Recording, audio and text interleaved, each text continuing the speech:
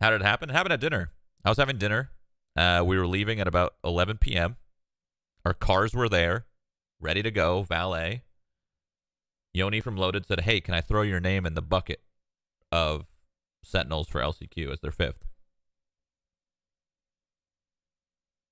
And I said, yeah. And he's just like, you're going to have to boot camp. You're going to have to go hard. I was like, yeah, obviously. I'm not going to go in half-ass. That would be dumb. That'd just be a shitty move, you know, for me and for the team. And then they all thought I was trolling.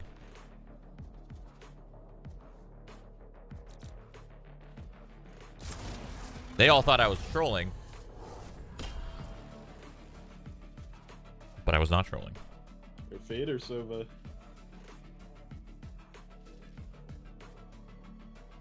Whenever you want, Lily. Bet!